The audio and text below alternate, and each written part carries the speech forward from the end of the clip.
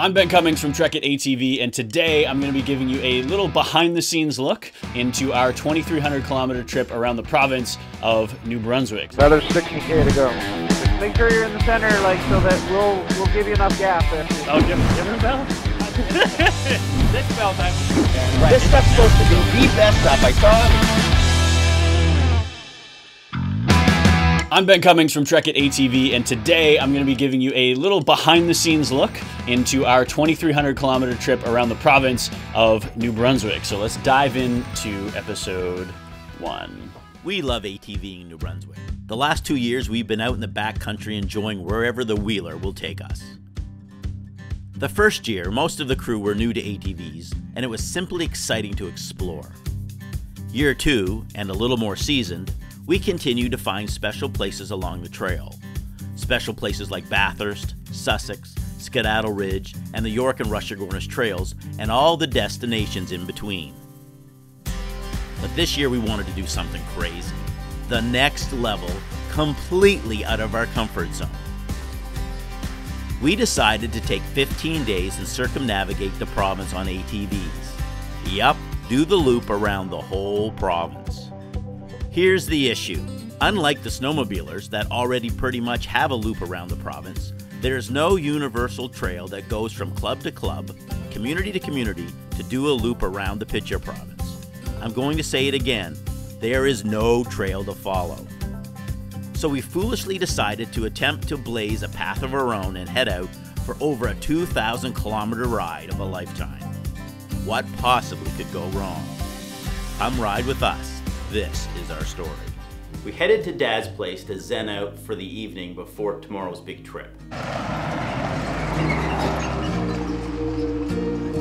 So I didn't actually join the Trekkit crew until season 2, where I mean the only thing that I filmed was the winter episode.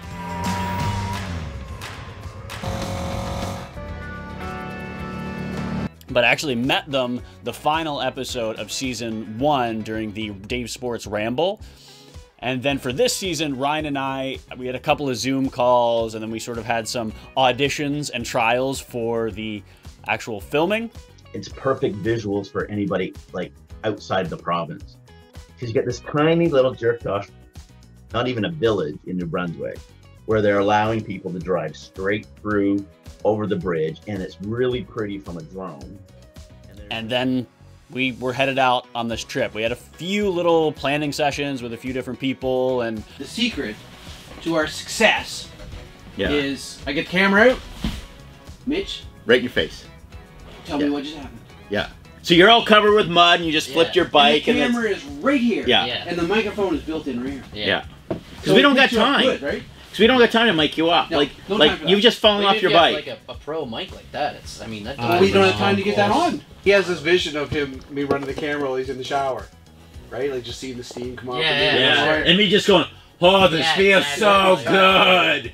We don't actually show that, but there was a lot of preparation that went into actually getting to this point.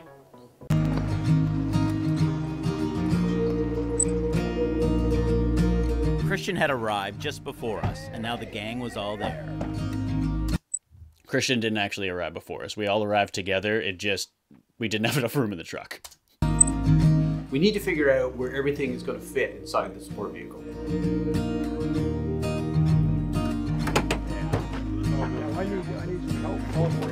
Put the cooler up here. It's a nice flat spot. It's like the place of honor.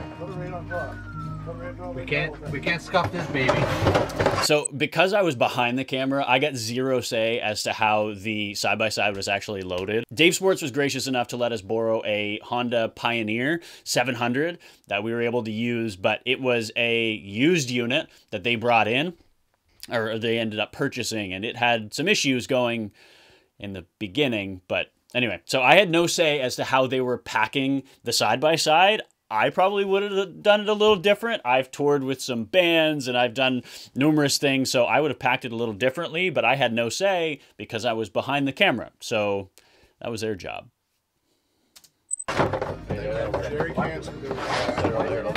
And this is where I'm going to live for the next 2 weeks. That's me. All right. No, that may or may not make it. I might lose it. We need to make sure that the communication system's working. It's the last tour we have to have done before we relax.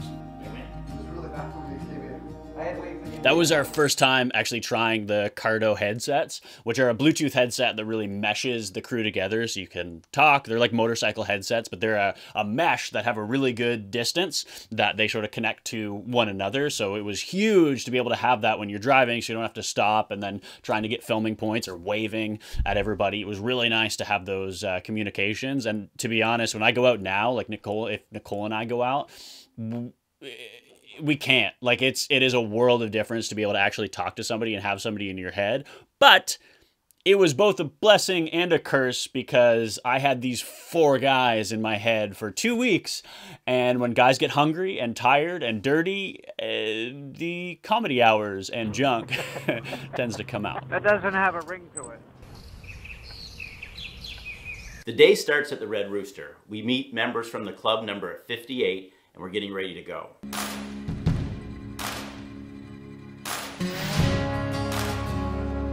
We unloaded the bikes, oblivious to the challenges that lie ahead.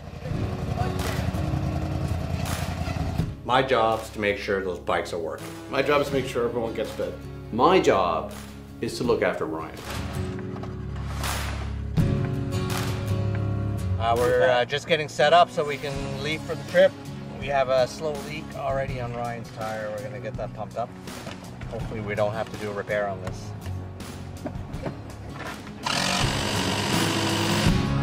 So that was something we don't talk about a lot, but Ryan's bike actually didn't start at first, and that's something we didn't talk about at the starting line there, but filling his tires was just the least of our worries.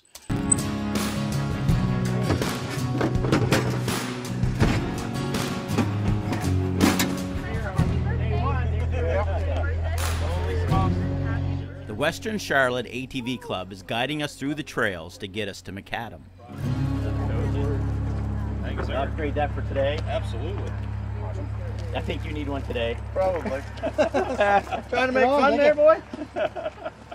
We've got over 2,000 kilometers to ride before getting back 2 Saturdays from now.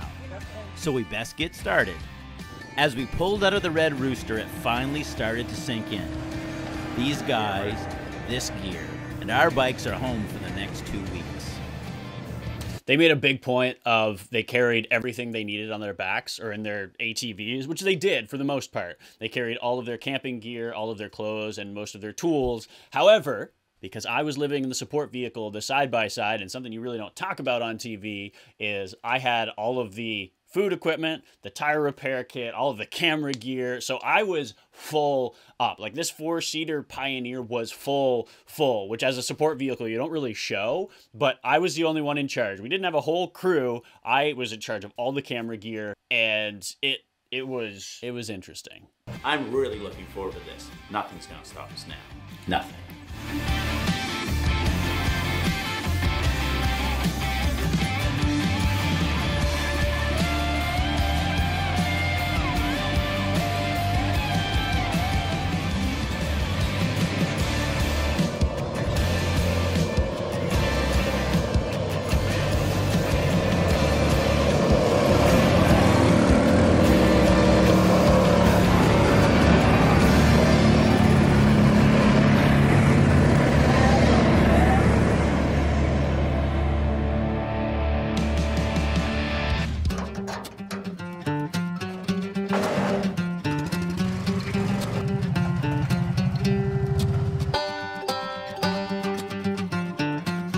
It was prudent to have the bike serviced and looked at before the trip.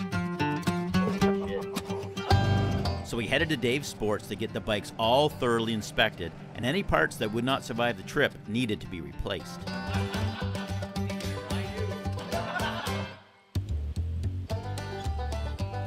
That's the rig. So that was actually my first time seeing the Pioneer 2, and quite the omen that we would see it in the pouring rain, and this was like a sun shower that just passed really quickly. But man, I was hoping for a brand new machine. I was hoping for like a Polaris North Star or something really nice that we could take, the enclosed air conditioning. You got to treat your crew right.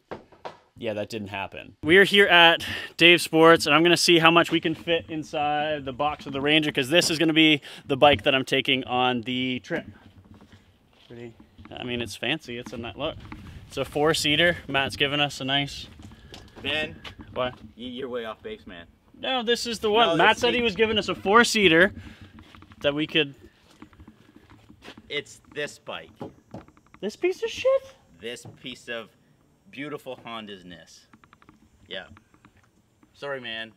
A used Honda Pioneer with flappy canvas doors. But it's all closed in. It looks odd. But if it rains, then it'll be dry. Oh yeah, no, that's great. I give you that. Look.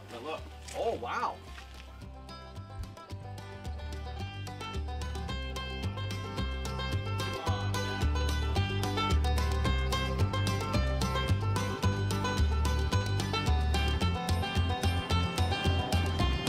All the bikes are ready to go. Nothing's gonna stop us now. Nothing. Our first obstacle. So Rob, why aren't we driving here? What's the club gonna do about this water course? The reason we're not driving here is because of the Dennis Stream, and we don't like crossing through it. It's a no-no anyway, but we don't like to do it. Some people do. As a club, we want to change. So actually in New Brunswick, it's illegal to drive through many water courses. So sometimes there's water that gets on the trail, but it is illegal to drive across rivers and streams. So that's why we put a really big push on putting bridges in these places. And some bridges we find tend to be a little over-engineered, but all you need is some telephone poles and some pallet wood, realistically, just something that you can get over, because you really don't want to be digging up that silt and like... We're not out there to hurt the wildlife. We want to have a good time out on the trail, and if we can negate our impact on the wild, we want to do so. We have a bridge, a 53-foot flatbed that was donated to us by Milltown Trucking, and it's just a matter of getting the permissions in place and getting the exact spot for the bridge to be located. So when you build the bridge, you're gonna build a ramp so you can just like send her? Yeah, there we go. Right on. Yeah. All right, let's get back on the ATVs because we've got 2,486 kilometers still to go. Well, we do anyway. You guys got about 100 and some, so let's get going. Exactly.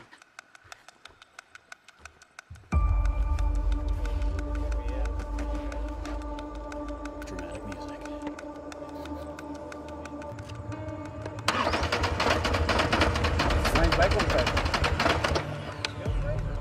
Yep.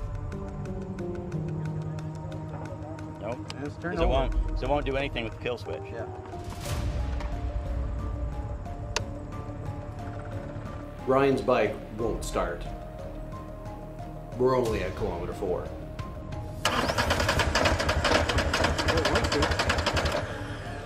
It's got no gas. Is there any gas in it? It's full. You just filled it up. You put diesel in it? As the content guy, I really wanted Ryan to be like, he was seething. There's a couple other times in the series where he gets very, very mad, but when Ryan gets mad, he doesn't get overtly like explosive. He gets quiet and doesn't speak. And he was very, very angry. You're at kilometer 4, you've had the bike all checked out, and it doesn't start after one stop. And this is day 1. We barely got started. Like, this was 10 o'clock in the morning. We had just gotten started, and his bike doesn't start. Yeah. So, there was a lot of bets and wagers. We barely got out of the parking lot. Oh. Check out Trekkit Season 3 online now at trekkit.com, and if you would like to see more of these episodes of the crew reacting to our trip or other episodes that you are curious about, leave them in the comments below, because we would love to hear from you. Otherwise, we will see you in the next episode. Transport. Yeah, this is a different device one. Yeah,